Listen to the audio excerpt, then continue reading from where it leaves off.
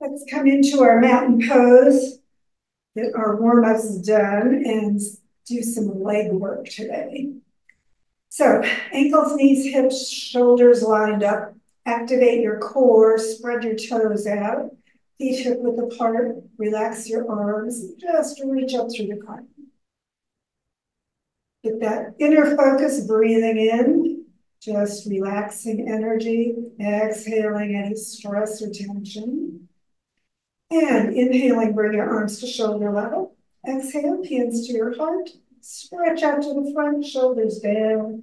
And then exhale the hands behind you. Press your hands toward the floor as you lift your heart and press your head back away, coming into a back bend. And then as you exhale, pivot at your hips, come on over. Hands toward the ceiling, head toward the floor. Take a moment and breathe, lifting your sitting bones, move your chin around, release that neck a little bit. And then bend your knees slightly. Start at the bottom of your spine, going all the way up. Lifting your heart as you get to the top, coming again into a nice back bend, pressing your hands toward the floor. And on an inhalation, come up, releasing your arms, and just take a moment noticing how your body is changing as that circulation increases. And again, inhaling to shoulder level, but keep your shoulders down, hands to your heart, stretch to the front, and then clasp your hands the opposite way behind you. So one position over with the fingers. Again, coming into the back bend and stretching, and then pivoting over as you exhale.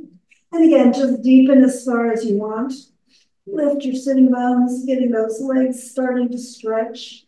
Hands toward your head for a little shoulder release. And again, with the knees and shins slightly bent, come on all the way back up. And another back bend. Drop the shoulder blades, stretch the head, let it keep breathing. And inhale upright, release your arms, and take a moment to focus on how you're feeling. Side stretch. Let's keep one arm down and the other one out. Palm toward the ceiling, hand above your shoulder. Stretch the hands away from each other and lean without twisting to the side. Take a moment to breathe, stretch those ribs apart, push the foot you're leaning away from down for that extra opening. And make sure you're not leaning forward. Inhale up, release that arm, and bring the other one out. Palm to the ceiling, hand over your shoulder. Push the hands away as you lean to the side.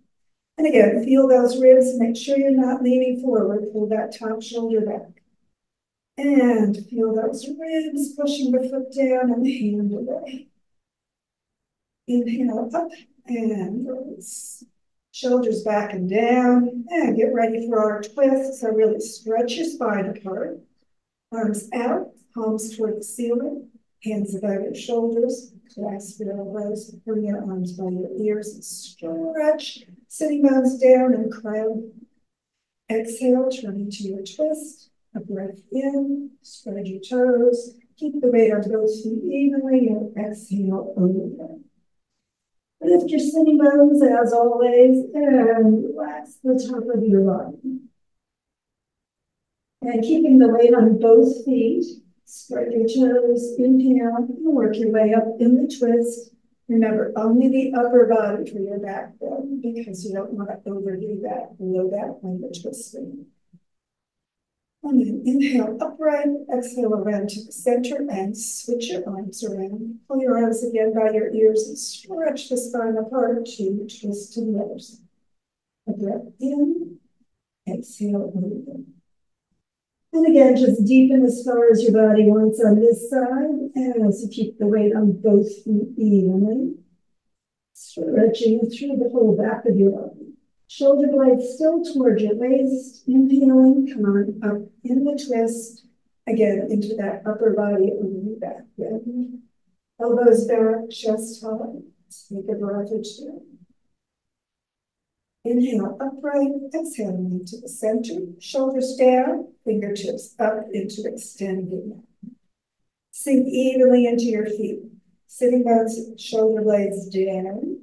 Fingertips and head up. And just feel that lengthening through your whole body. Take a few breaths there. Keep the shoulders going down, away from your ears. And then that swan dive, so bring the arms to shoulder level, palms toward the floor as you pivot over, parallel to the floor. Just stretch everything out. And then drop into ragdoll, just hang. Lift your sitting bones, relax. Slide your hands up under your knees for our halfway up stretch. Lengthening, stretch the head and sitting bones away from each other. And again, drop into ragdoll. And roll your way up one more time into mountain pose. As you get back into your mountain pose, feel your body once more. Oh, that spine stimulation, warming up through your torso and your body, and keeping your body in mountain pose. We're going to bring the arms out, palms again to the ceiling, hands over your shoulders, shoulder blades down, crown fingertips reaching up, and we're going to go into our chair squat. So go ahead and push your sitting bones back. Bring your knees toward but not beyond your toes. Keep your spine straight and just sink down as far into the squat as your body wants to go. Take a moment there, just breathing in the squat. Spread your toes. Keep the weight on both feet evenly. Stretch the spine long and straight. Shoulders, shoulder blades still toward your waist. Take a breath. Sink a little deeper if you want. Remember, take care of your knees as much as you need to. And then leading with your fingertips, come on back up, palms out, and down into mountain pose. Take a moment to breathe, exhaling tension, and then let's step the feet apart. And we'll just do a warrior two. So as you're facing the front, remember hips and shoulders stay to the front, toes start facing forward, and maybe take a little bit further stance out for your pose because we're going to get those quads working a little bit here. Sitting bones down, hips open, and bring your arms at shoulder level, but keep the shoulders toward your waist. And then turn one foot all the way, but don't turn your hips or shoulders. Heel back, toes forward on that foot behind you. Sink evenly the weight into both feet. Keep it that way. We're going to sink the body straight down, but bend the front knee. Now as you come down into your warrior, take a moment to breathe. Keep those arms at shoulder level. Spread your toes out. Make sure you've got as much weight in that back foot as in the front foot. Otherwise, things will start fatiguing too fast. Take a moment to breathe. Sink your body straight down. Exhale any stress or tension. And we're going to stay here for a breath or two. So make sure your knee is right above your ankle. You can turn and look and make sure you can see your big toe, but not your little toes, and that you're not sinking the knee in and disguising that big toe. You know, both feet evenly sinking into the earth. Exhale, sink those hips straight down. Keep the shoulders relaxing, fingertips reaching out. And then if you want, you can turn your head and torso slightly and look over that front hand. Take a breath or two. Just sink evenly into both feet. Exhale, tension. And then when you feel like that leg is working, maybe a little bit more through the quad, go ahead, straighten the knee, turn the feet to the front, energize your star, and release your arms for a moment. Take a breath. And of course, we're going to balance the body and do it to the other side. So again, make sure those feet are spread as wide as you want them to be. The wider apart your feet are, the more this front leg will be parallel to the floor with that thigh bone. So don't go that far if you don't want to. And if you want to be extreme or realized, you can go a little further with the feet. And again, arms out, shoulder level. Keep stretching those fingertips out and the shoulders down. Keep the hips open to the front and turn the foot. Heel back toes forward on that back foot. Spread your toes, sink evenly into both feet, especially that heel and little toe side of your back foot. And then as you exhale, keep the legs where they are and just bend that front knee, coming down into your warrior. Spread the toes, keep the arms at shoulder level. Take a breath or two, sink evenly into both feet. So really get weight into that back foot as well as the front foot. Breathe, relax, exhale. Stay where you are, keeping both hips open and shoulders relaxing down. If you want, again, you can turn your torso and look over that front hand into that full warrior two. Take a moment and breathe. Sink into your feet. Just relax. Feel the weight on both feet. Again, don't forget to check those toes, making sure your knee is above your ankle and not sinking in or out. Relax. Keep those toes spreading, going into the base of the toes and heels evenly on both feet. And again, turning back to the center, straightening your knee, turning the feet to the front, energize your star, and release. Take a moment, breathing, exhale, knee touch. And then let's step into mountain pose at the end of the mat. So work the hip a little bit this time. Bring your hands to your heart, body in mountain pose. Look at your fingers and bring them up. A little back bend, lifting your heart, looking back at your thumbs. Exhale, hands to your chest, and then down all the way into ragdoll. Slide your hands up under your knees for your halfway up stretch. And then either putting a book or block under your hands to raise the floor, or bending your knees, bring your hands to the floor under your shoulders. And we're stepping the right foot back into a lunge position. So again, knee above your ankle, don't let it sink in or out. Stretch the heel back on that back leg, letting the hips sink. And look slightly forward, but don't crunch your neck. Shoulder blades where? Toward your waist. And then bring the knee behind you down to the floor, either pad under it or make sure you're a little bit above the kneecap itself and slide your toes back for that stretch on this back hip. So that hip flexor stretches on the sinking of the knee. Sinking of the hips. So both hips go straight down. Exhale any tension, just let it relax.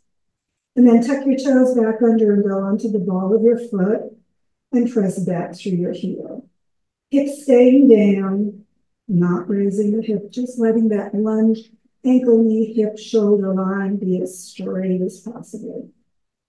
And then push off the back foot and back into ragdoll. Letting that hip flexor release that we were working. And again, hands together, inhaling all the way up into your back bend. And I'll just go to the other end of the mat so you see my stretch. Heart high, shoulders down, looking at your thumbs as much as you like. Keep stretching through the back of your neck. Keep those toes spreading. Exhale, hands to your heart. Pivot on over into ragdoll. Do your halfway up stretch. Hands under your knees on your shins. Straighten everything. And then knees slightly bent or blocks going with you down to the floor. Fingertips or palms down. Shoulders above your hands. And the left foot steps a good step back into your lunge. Let that hip come down. It's probably going to be a little up as you do it to start with, but after we stretch a little bit here, making sure that knee is above your ankle and not sinking in or out, bring your knee to the floor, either on a pad or above the kneecap. And again, just sink straight down, sliding those toes back as far as they want to go, giving yourself a good stretch here on the front of that thigh. Take a breath, just relax. And then tuck your toes under, lifting the knee, not the hip, and getting as straight a line for your lunge as you can. Ankle, knee, hip, and shoulders. And then pushing off that back foot, coming into leg and hands together. Coming into your back bend, giving yourself a good stretch on the front. And into mountain pose, back in the middle of your mat. Take a moment and breathe. Feel those hips a little bit more open. So we've done the quads and we've done the hips. And let's do a little for the hamstrings. So again, let's come into a straddle. And sink into your feet evenly. Hips are going to stay open for a moment as you relax and come into your, no, don't bother this in your heart. We're going to do our feet first. So turn your foot. Don't turn your hips yet. Push the heel back and toes forward. Now, pull the back hip forward and the front hip back, keeping the knees straight, looking at that front foot. And then either bring your hands to prayer position between your shoulder blades, or just clasp your forearms behind your low back for support. Keeping your spine straight. We got those hips coming forward and back so that they're even. And then we're going to pivot at the hip joint. So you bring your thumbs into that hip crease if that helps you figure out where that pivot is supposed to be. Again, the knee is going toward your second toe, making sure that your legs are straight. And you'll feel that back of the front leg especially, but the back one a little bit also, as you press into the outside little toe and heel of that back leg, so that those hamstrings are getting a little bit of a stretch this time. Spine as straight as you can. Remember, don't push the chin forward. Keep the stretch on the back of your knee. And don't forget to breathe. And if you like that stretch on the back of your leg, you keep pivoting, bringing your torso toward that front leg. Or not, your choice. And again, sitting bones are going evenly back, crown forward, looking down at your foot. Exhale any tension. Let that stretch along the back of your legs work. And then pivoting up, releasing your arms, turn the feet to the front. And again, just feel your body. Notice what's been working. And of course, we'll balance to the other side. So again, spreading your toes, sinking into your feet. Turn that foot 90 degrees. The other one, heel back. Don't move yet. Just get everything situated in those legs, making sure that the knees and toes are going the same direction. And then the back hip pulls forward and the front hip pulls back till everything's nice and even. Sink evenly into your feet. Bring your hands where you want them and pivot at the hip joint. Parallel to the floor, stretching sitting bones one way and crown the opposite. Bring that chin slightly in so the back of your neck keeps stretching. Either hands in prayer position behind your shoulder blades or just crossing your forearms in below the back area. Get the weight into the balls of the feet and heels evenly. Stretch the spine. Keep that core activated. Remember, you want to keep stretching the whole back of your body with that back of your body supported at the low back with those abs supporting you. Spread the toes. Stretch your spine. Keep the legs straight. Keep the legs straight. Feel the backs of your legs working a little bit more as you press into that back leg as much as the front. Take a moment and breathe. And when you're ready to come up, just pivot from those hips, keeping them even all the way up, releasing your arms, and again, turning your feet to the front. And step back into mountain pose. Take a moment to breathe as you bring your hands to your heart. And again, following them up, into a back bend. And exhaling over. Coming all the way down. Relaxing in the ragdoll. And then hands under your knees on your shins for our halfway up stretch. Bending your knees, come all the way to the floor and into child's pose transition. Take a breath. Exhaling the tension. And then sitting up, bring your legs to the front and into staff position. Feet at the end of the mat. We're activated. And we're going to slowly roll to. As you get all the way down, just take a brief moment, recline integration, and bring your arms to T position for our final twist. Just an easy bent knee twist today. So sitting bones toward your heels, bending your knees, bring those heels in right next to your sitting bones, knees straight up. Exhale, press the back down just gently and lift your feet off the floor. So you can keep the knees next to each other, or you can cross one leg over and then roll it over to the side as you turn your head to the opposite side. Head under your knees if you need to for that low back. And turn your head only as much as your neck area needs the twist. But keep those shoulders, shoulder blades down, making sure that middle back gets a nice stretch and twist as well. Exhale any tension.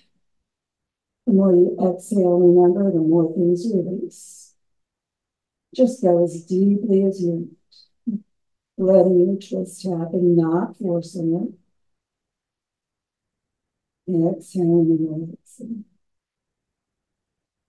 And then bringing your heels back toward your hips. Roll onto your back. Uncross your legs if they were crossed. And of course, we'll do the other direction. So back gently down with the knees right above the hips. Cross the opposite leg across if that's working for you today. And again, roll the knees to one side and your head toward the opposite. Deep breath. Letting the ligaments release as you keep those shoulders and shoulder blades down. Letting the spine get its twist. Knees coming as far toward the floor as they want for your low back. And head turning as much as your neck area needs balance. Deep breaths, just relaxing. Always letting the twist happen, not forcing it.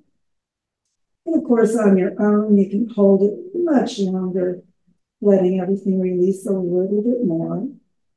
But because we need our relaxation, you need to bring the heels toward your hips and roll onto your back, uncrossing your leg if it was crossed, and bringing the feet to the floor. Slide the legs out, coming into corpse position for our final relaxation. Shoulders down, palms up, and release. A deep breath in. Just let those legs relax, hips release, torso soften, everything just growing heavy, sinking deeper into that earth surface beneath you. And let your body just relaxing completely, allowing things just to release and relax. Breathing deep, sinking out into that earth support. And let your body go from your awareness, just keeping relaxing with each breath. And as your body relaxes, just let thoughts of your body release from your awareness. And as those thoughts release, know that other thoughts will come to you. It's the job of your mind to produce thoughts. It's your choice whether you pay attention. So let the thoughts disappear as easily as you want. Breathing, releasing, allowing the thoughts to drift away and your body to keep relaxing, allowing your awareness to release both your body and your mind. And as your mind releases and your body goes heavier, just allow your awareness to turn inward to that peace within. Fill your body with peace. Fill your mind with peace. Take a few moments, breathing, being peace.